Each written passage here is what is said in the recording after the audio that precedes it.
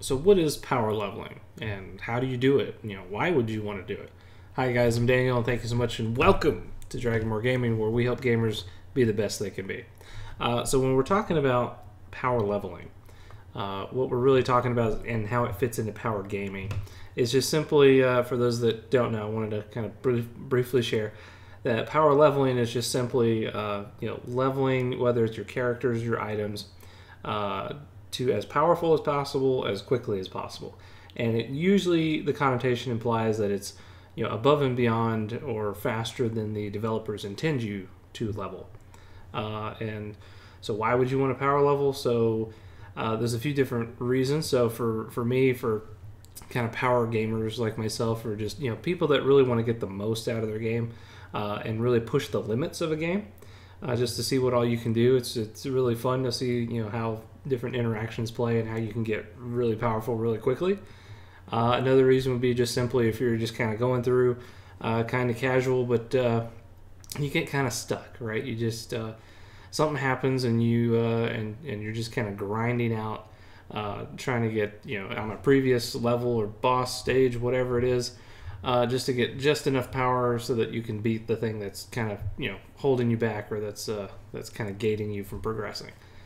So knowing kind of these power leveling tactics, you can really jumpstart your power in the game and really pull ahead. So and how you do it is pretty simple, but I will say it depends, of course, on the game that you're playing, exactly the steps to do. But usually it's a combination of repeating a certain action, whether it's killing a certain monster or going to somewhere. It's and really just making sure that you're doing this action, and it's so it might feel like a little grindy, but the point is that it's even if it is feeling a little grindy, it's the faster way than simply doing it the way the developers intend you, whether like mindlessly killing like the same monster or something. So so to help you guys out, just as like an example, if you guys have played or heard of Final Fantasy 14, so online, massive multiplayer game.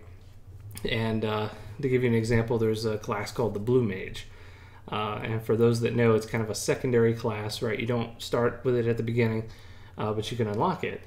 And so if we're going to, I think in like the max level is like level 60, say for the Blue Mage. So if you wanted to get to 1 to 60 on any other class, it'd take you hours and hours of time just to build up to that much experience to get to that level. Just in various quests, dungeons, what have you, to try to get there quicker, of course. But and they made Blue Mage a little bit easier so that it gets a little bit more XP quicker, but it'd still take you several hours to get to that level 60.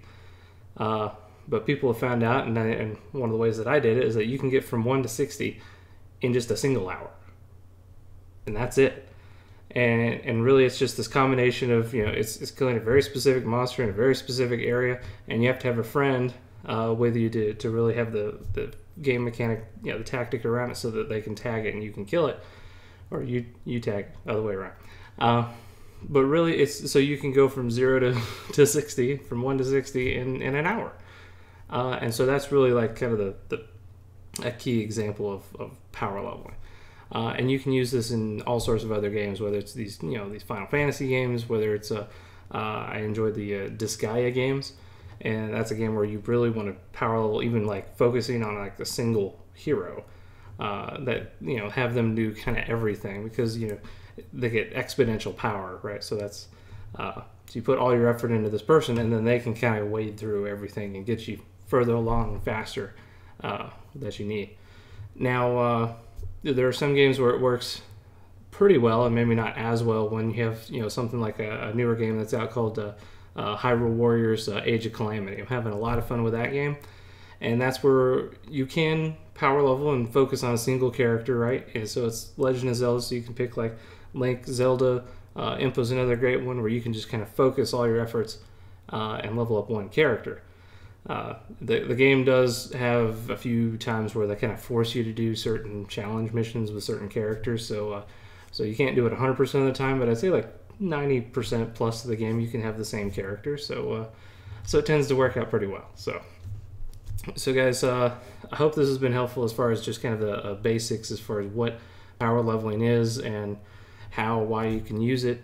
And if you had specific questions about specific games, like how, specifically in, Hyrule Warriors, for example, that you wanted to know how to power level in those, drop me a comment down below. I'd love to know what you guys are interested in, and maybe I can create a video on.